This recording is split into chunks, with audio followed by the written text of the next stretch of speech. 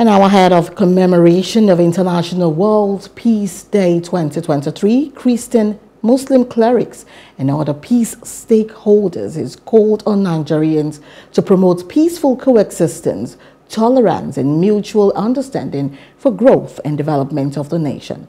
They met the call at a one-day peace dialogue with both religious leaders and civil society organizations with the aim to dose violence, tension, and promote peace in Kaduna.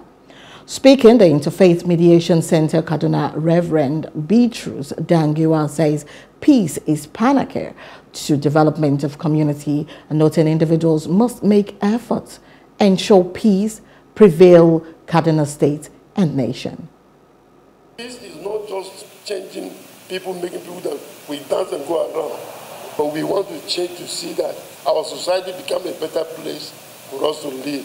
Remember, nobody can change the society the way we want if you don't change yourself. So I think that we need to change ourselves. If we keep blaming the country, but many times we don't make it about our nation. I look at myself, what are people saying concerning me? And I think it will, because we start reflecting that way, it will help us to think positively that the little I do, the little you do, the little every one of us do, can change our society. The religious clerics say there is need for both religion to imbibe peace and tolerance with one another. They advocate for peace curriculum in schools to teach students to love one another irrespective of religion, while the civil society and peace stakeholders called on religious leaders to shun hate speech and inciting messages that promote violence among their congregants, but preach peace, love and unity for all. It's important for us as a nation to start from the grassroots. Where's the grassroots?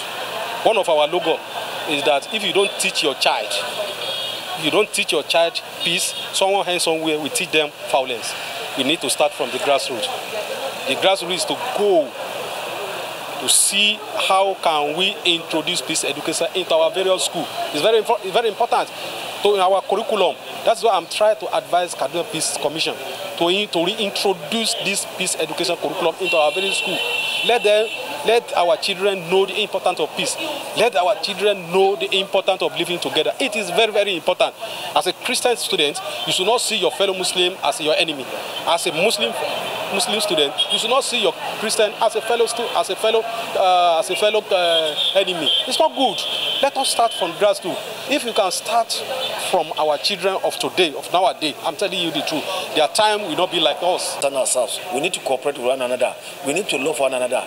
And by what we have deliberated in our sitting today, I believe that if we can go back to our various communities and put into practice what we have discussed today, great peace shall be achieved. As a religious leader also, see how I'm going to mobilize my people and also bring them together in order to reach out to other people that are not even Christians on the importance of peace. Why we should have peace in our communities, because I know without peace, I as a pastor, I won't be able to get my members to come to church. Without peace, I as a pastor, I won't be able to stand upon my altar and preach the gospel. I as a pastor, I need peace, because without peace, even in my own family, I will not be able to govern my family. So as a clergyman, as a pastor, my plan is after today, I will begin to work towards seeing how I can inculcate in my members the importance of peace in their life. Call on the religious leaders as we are starting it today. We know how it's very important, how religion is to our country.